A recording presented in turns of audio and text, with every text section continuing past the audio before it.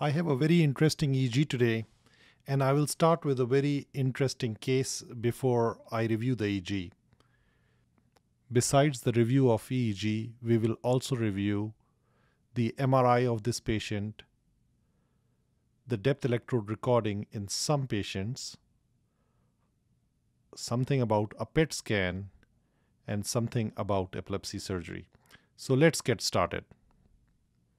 So it starts with a story. And this is a story of patients who present with temporal lobe epilepsy. When people think about seizures in epilepsy, they envision a person who has a tonic-clonic seizure, who is convulsing, going rigid, foaming from the mouth, and shaking. But when patients with temporal lobe seizures present to you, the presentation is quite different. Most patients present with episodes of spacing out that last anywhere from 30 seconds to 60 seconds. Patients who have a warning or an aura before the seizure often report a déjà vu sensation. Some report fear. Some report a burnt toast smell or a metallic taste in their mouth before their seizures. When I get a history from the patient, I make sure that there is also a witness's account of what happens during these times. The family members tell me that the patient spaces out and is looking blankly through the air, just looking past them without any awareness of the surroundings. Some patients may have lip smacking, swallowing movements, fidgeting of their hands, or a dystonic posturing of one of those arms. So let's have a look at one of a typical EEG that you will see in patients with temporal lobe epilepsy. So I want to first challenge you, look at this EEG and see if you're able to identify what channels are recording from the left hemisphere and what channels are recording from the right hemisphere, and if you're able to identify normal waveforms as well as abnormal waveforms. So what you see here is the highlighted channels all end with an odd number. So channels that end with an odd number are recording from the left hemisphere of the brain. Channels that end with an even number are recording from the right hemisphere of the brain. And channels that end with the letter Z are recording from the midline. So once you're comfortable with where those channels are recording from, try to see if you're able to identify what kind of frequency you can see in the occipital head regions. So this is what we see here. You can count approximately 8 to 9 waves within that 1 second. And on this particular EEG, the number of waves on the left hemisphere, what you see on O1, and that in the right hemisphere, what you see on O2, is very similar. So there is not much asymmetry here. Now moving on to the next page here, I want to highlight that there are certain waveforms which are produced by eye blinking artifact. Let's see if you are able to identify that. If not, these are the two waveforms here, and then you can see a couple more just 2 seconds from the first ones. These are eye blink artifacts. And you can see that eye blink artifacts because the electrodes FP1 and FP2 mostly record these artifacts. That's where you expect to find those.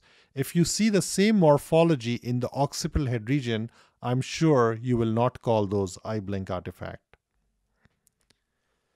On this page, let's see if you're able to identify where are the abnormalities. If you're able to identify the abnormality, that's good for you. But if not, let me just point it out to you. So these are sharp waves or epileptiform discharges seen in the right hemisphere. In particular, you see these in the right temporal head region. If you see epileptiform discharges on the EEG, it basically tells you that this person has a relatively higher risk of having seizures coming from the right temporal head region. You should also compare the frequency between the right hemisphere and the left hemisphere. So if you look over here on the right hemisphere, and then compare it with the left hemisphere, you see that the right hemisphere has more slowing, more slow waves in the right hemisphere than the left hemisphere. So this also directs your attention towards a possible structural abnormality in the right hemisphere. On this page, I've just changed the montage. So this was a different montage. And if you look over here, this is a different montage. That is how each channel, how each electrode is compared to the subsequent electrode. So if you look over here, it is still, this is the right hemisphere that we are recording from, and the epileptiform discharges and the slowing is most prominent over here. So this is what you are able to identify very clearly. When you're looking at an EEG, make sure you always look at the cardiac rhythm, the ECG. This is what we have here. In this case, the rhythm does not show a significant abnormality, but I've come across patients who will have a very significant bradycardia, and in fact, we've had patients who will go in asystole during the EEG, and in fact, some of those patients have ended up getting pacemakers. So it's extremely important when you're looking at an EEG, make sure you look at the EKG at the same time. What you see here, this is muscle artifact, and you should be able to identify muscle artifact. And if the muscle artifact is significantly affecting the EEG signal, you can use certain filters. Looking at this EEG, are you able to identify any asymmetry between the alpha rhythm? Previously, we saw that the alpha rhythm seemed very symmetric, but when you look at over here, compare T501, which is recording from the left hemisphere, and T602, which is recording from the right hemisphere, you can see a well-developed, well-regulated alpha rhythm in the left occipital head region, but you see slowing in the right occipital head region. So there is an asymmetry which is abnormal. On this particular page, what I want to highlight is these red lines that you see at the bottom of the page. These are basically showing you that the patient is undergoing intermittent photic stimulation, so you should be able to recognize what those lines means. Now, moving on to the MRI of the brain. So when patients present with those spacing out episodes, blanking out episodes, and you diagnose them with temporal lobe epilepsy, you wonder if those patients have any structural abnormality that explains those symptoms. So anytime a person presents with a seizure, you need to have proper neuroimaging to make sure you do not miss a brain tumor, you do not miss an abscess, you do not miss a stroke, you do not miss any structural abnormalities that can account for the seizures. Now pause the video for a second and see if you're able to identify the abnormality here. So let me point it out to you. So this is the abnormality that we are looking at. This is what is called mesial temporal sclerosis. Compare this with the left hemisphere and look at the asymmetry between the two hemispheres.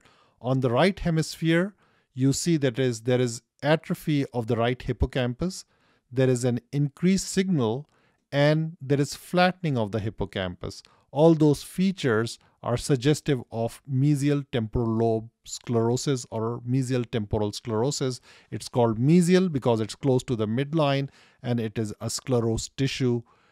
And the important thing, the good thing about these findings is if this patient is refractory to medical treatment, if you've tried 3 or more anti-epileptic medications and the patient still continues having seizure, this is a kind of a patient who may be a good candidate for epilepsy surgery. And if you determine that be the case, make sure you refer the patient to a comprehensive epilepsy center for evaluation. In some cases where we do not have a clear structural abnormality, we do further investigate with intracranial depth electrodes. Let's see if you're able to identify the depth electrodes. If not, let me point it out to you. These are the cables that are inside the brain placed in by a neurosurgeon. And if you look carefully, you will be able to identify the independent electrodes by the artifact. So these are the electrodes. This is another view. This is a coronal view of the MRI, and here you can see the probes going into the hippocampus, and you can see the independent electrodes there. As part of a surgical workup, when we are trying to determine the candidacy for epilepsy surgery, we also do SPECT scans and PET scans. I have a picture of a PET scan. So this is a PET scan, and you look for asymmetries in metabolism that can help you identify the seizure focus. Let's see, are you able to identify what is abnormal about this MRI? So let me point it out to you. This is a person who had a standard left temporal lobectomy, and this is where the temporal lobe was resected. I'm going to move it back and forth so you can see that this person had a left temporal lobectomy. So I think that will suffice for now. Thank you for your attention.